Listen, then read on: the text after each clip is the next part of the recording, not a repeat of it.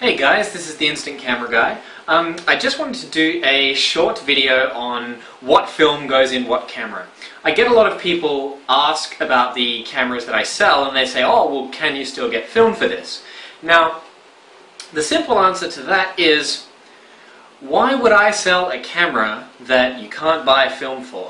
There'd be nothing but a paperweight. So the answer is yes, any camera that I sell has film readily available.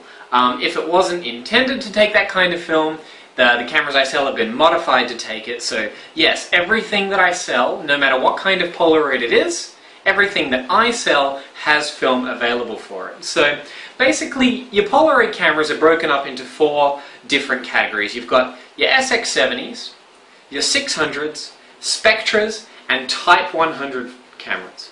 Now, these cameras have corresponding film, so you've got SX70 film, 600 film, Spectra film, and Type 100 film.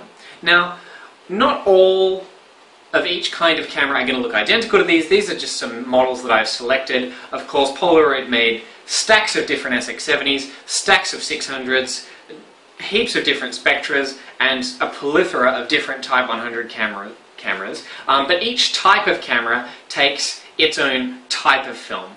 And it doesn't matter what sort of model you have, as long as it's in that same category, it will take the same type of film. So basically, 600, SX70, and Spectra film are all what they call integral films. So that is that when the camera ejects a photo, it's all contained in one nice photograph, one shot, if you will. There's nothing you need to do to the image apart from let it develop. And then you can just hold it in your hand and you have an instant photo. So there's a few differences though between SX70, 600 and Spectra film, even though it's basically all based on the same principle of the film ejecting and developing in front of your eyes. Now, SX70 film and 600 film, as you may notice, is exactly the same size. They are literally exactly the same. They are identical sizes. So 600 and SX70 film gives you the square image with the classic sort of white border that everyone comes to know and love. These are really popular for weddings because people write at the bottom, use them as guest books for parties and stuff like that.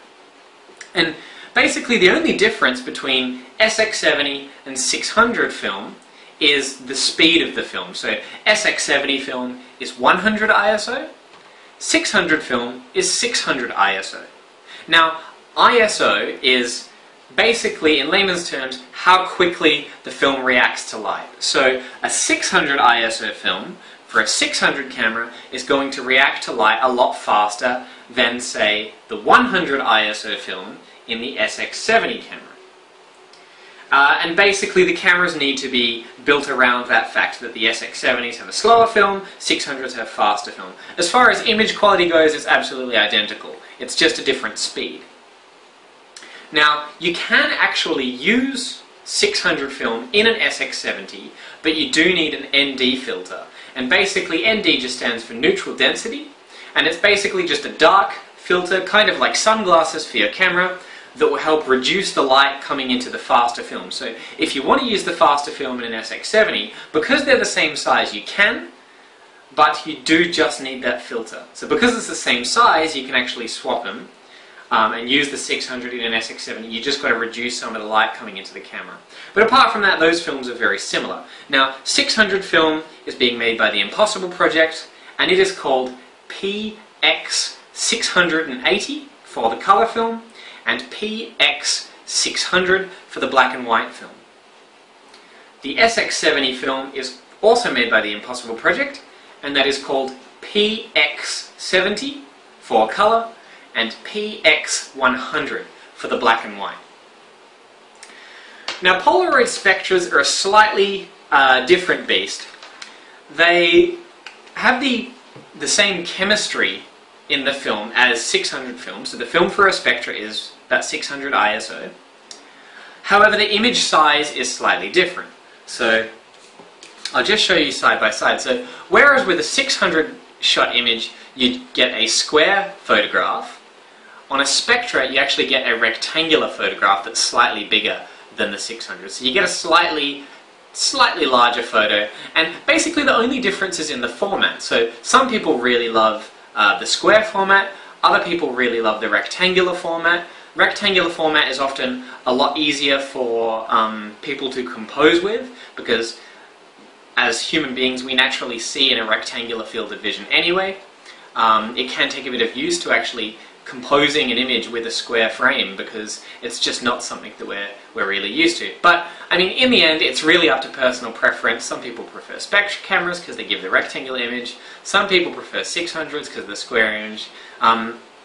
It's basically the same stuff, just a slightly different format. So yeah, all of these integral films, whether it be SX70, Spectra, 600s, they're all the kind that will shoot out of the front of the camera and just develop in your hands. Now, the last film available for the old Polaroid cameras is the Type 100 film.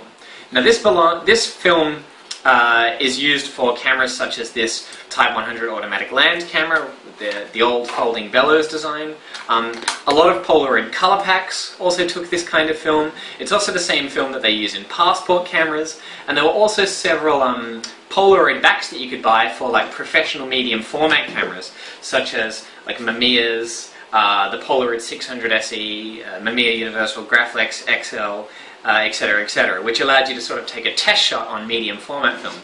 Now, this film is totally different. So it's colloquially known as Type 100 film, also known as peel apart film, also known as the Fuji FP series of film.